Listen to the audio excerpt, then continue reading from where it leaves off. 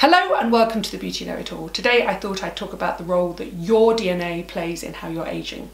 I'm never sure whether the fact that I've got quite good skin at my age is nature versus nurture. I have looked after my skin sporadically, probably not so much when I was younger and not a beauty editor.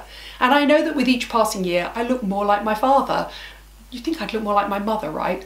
But I don't. I take after my father's side of the family. I'm the same build as my father, and I look more like him with each passing year.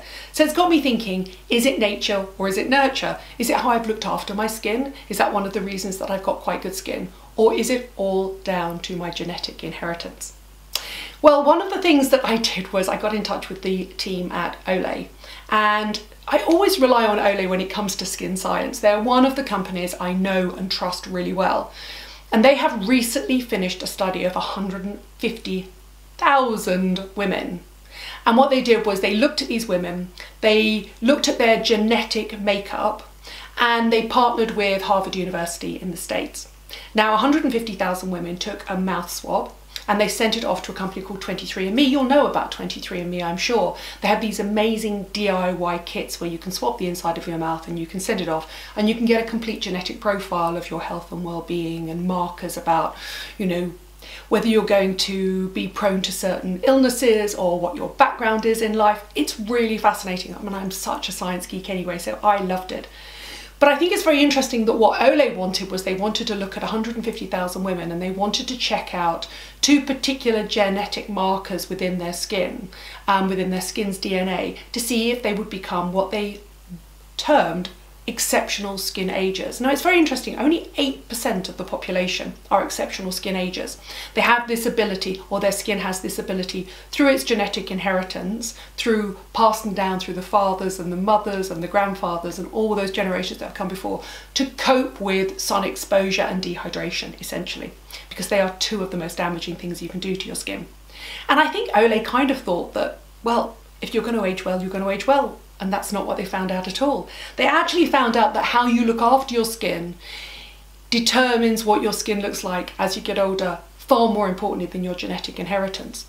They discovered that although there were 8% of the population that were exceptional skin agers, women that looked good for their age, and they mapped their skin and their lines and how they were perceived and their pigmentation, actually it was to do with how they looked after their skin. And you'll not be surprised to hear that those women tended to not go in the sun, not get dehydrated, to look after their skin with moisturisers, and more importantly, they didn't smoke. And I think it's really interesting that these exceptional skin agers can still age in a bad way if they don't look after their skin. But how does this inform how Olay create their products? You know, for years I've loved and recommended Olay products. Well, they have basically reformulated 3 of their products. The one I particularly like is the Olay Regenerist 3-Point Super Age Cream. And what they've done is they have worked out that these super agers have this ability to cope with dehydration and sun. And so what they've done is souped up their cream to give the rest of us the ability to cope with those things in the same way. They've added hyaluronic acid, which you'll not be surprised to hear is your skin's moisture magnet. They've also put in carob seed extract, which is an antioxidant and a hydrating extract. Quite a lot of plants have an antioxidant property. I spoke about it a couple of weeks ago. Well, this is quite an interesting one because it's a combination of a hydrator and an antioxidant. And then, of course, they have their famous peptides. I say famous because I partly made them famous. It's their pentapeptides. It's that generation of cell signaler, which is essentially a tiny piece of protein that lands on your skin when you put the cream on, and it sends signals within your skin to repair itself, to produce more collagen and elastin, the things that, as you get my age, slow down. So I think it's really interesting that looking at these 150,000 women and the genes of their skin aging has informed the way that Olay have reformulated their products. They're continually tweaking their products to make them new and improved and better.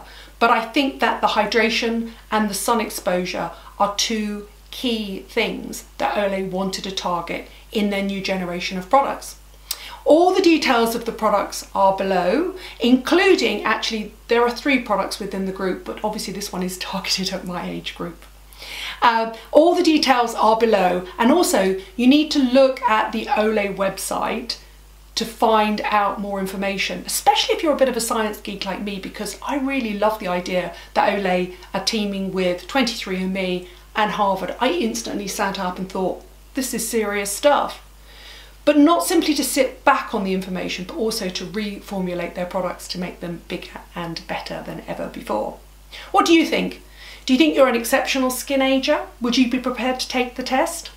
Do you think that you're taking after your mother, your father and your grandmother as you get older, or are you aging better than they are because skincare products are better than ever? I think we should have a discussion. Answer all the questions below. Let me know what you think and the products that you rely on. Let me know what your skin sins are. I don't smoke, I don't put my face in the sun, and I keep my skin very hydrated. And it's obvious from Olay's results that's got more to do with my skin than the genes I inherited from my father. Thanks for watching, thank you for subscribing. All the details of the products and also the study are down below. Have a look, it's really, really interesting, and I'll see you soon.